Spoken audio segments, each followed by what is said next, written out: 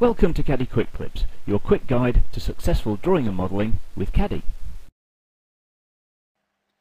In this video we're going to take a look at how we can prepare a finished printed drawing from our AEC model and do it very quickly.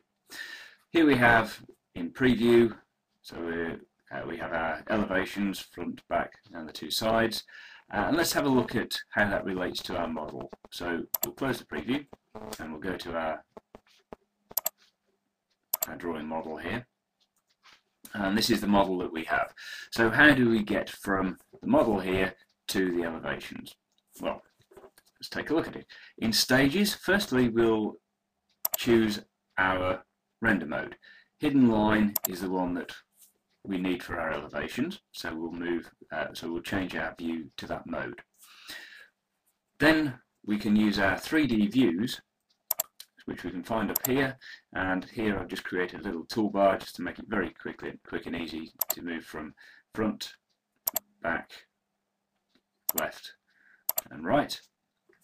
So if we go for a front view here, so we've got our view there set, and all we want now is a viewport of it. So we will create our sheet.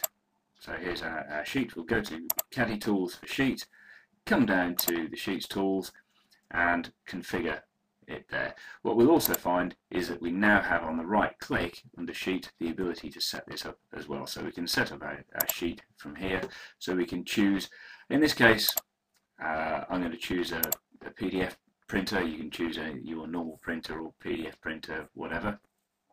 We've got our plot style there, and we've got the sheet size. So we're going to go for an A1, an ISO A1, and OK to that. So there's our A1 sheet. We want to now produce the viewport of that on our drawing sheet. Rather than use the ones for the plan viewports, we will this time capture the viewport from the model space. So if we choose the Zoom Store one, and that takes us straight back to the model space, it says what layout sheet do we want to place the viewport on, so we'll choose sheet 2 because that's the one we've just set up. It says what scale do we want it, 1:50, so we'll OK that and we get our viewport. So I'll move it over to the left hand side at the top there. To get the elevational view to appear, we just press R on the keyboard for regen, and there is our elevational view. We can now go back to our model space and choose, say, the right hand elevation. We can then go back to our capturing viewport tool over there on the left, back again to sheet 2, and we have the same scale, so 1:50. Now you notice that we're at the center of the viewport there, so what we want to do is make sure it's nice and nicely lined up. So if we choose our additional snap mode here for midpoint of line, we can actually snap onto there, and then if we notice that if we do a regen, so there is our view, but we can pick our viewport, literally select it, and using the tab key to lock it horizontally, we can pull it over there. We can bring in the sides there just to make it a little neater. Again, just pick it up and just tailor exactly where we want that to appear on our sheet. We can go back to the model space once again, choose the rear elevation, again capture the view onto sheet 2 at 1:50, and we can put that down over on the bottom right in this instance. A quick regen to make that appear. Back to our model space, which is the left hand view, capture the view once again, sheet 2, 1:50, again choosing our additional snap mode to the midpoint of the line, or if you're using auto snap with midpoint set you can do that as well.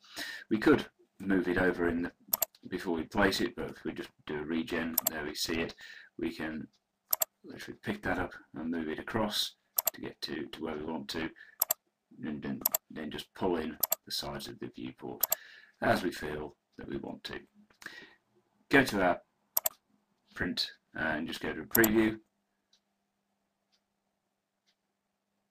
and elevations of our model very quickly. And if you'd like to print out a 3D view of your model, either on the same sheet or maybe on a new sheet, here we're going to create a new sheet. So we'll just go to new sheet, we'll choose our printer, choose our print style, and we can change any of the other settings that we wish to as well. So there we have our, in this case, an A3 sheet. We can go to our model, and then if we get to the view of our model that we wish to take, and here I've changed to perspective mode rather than axonometric, so we have a perspective view of our model to place onto our sheet. We'll capture the view of our model, place it on the sheet that we require. This time we'll do an auto fit, so that gives us a choice between scaling it with a viewport or having it it's just fitted to a particular area on the sheet. So we'll pick our area, being pretty much the whole sheet, and now we have our 3D view of our model. You can find more information on Caddie on our website, www.caddiesoftware.com, and check out the Caddie software channel on YouTube for more tips and tricks on using Caddie.